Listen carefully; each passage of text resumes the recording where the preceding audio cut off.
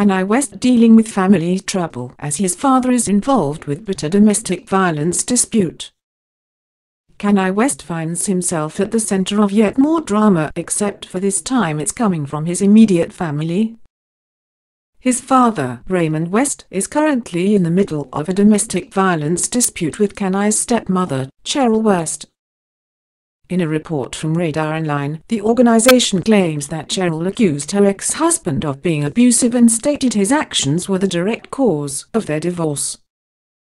She stated in the interview with Radar Online that he was emotionally and physically abusive.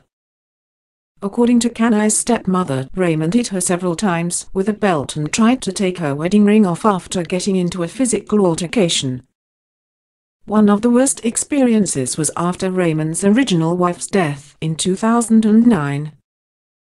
Cheryl stated that Raymond could make her disappear. The stress of losing his first wife made Raymond particularly vulnerable.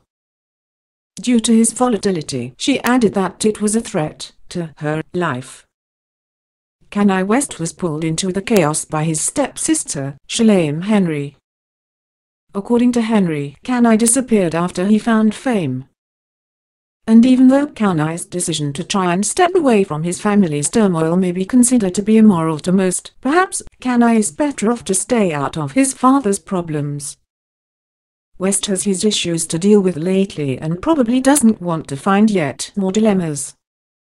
Fans will remember when the Yeezy rapper had a breakdown last year following the robbery in Paris where Kim Kardashian was the victim of jewelry thieves.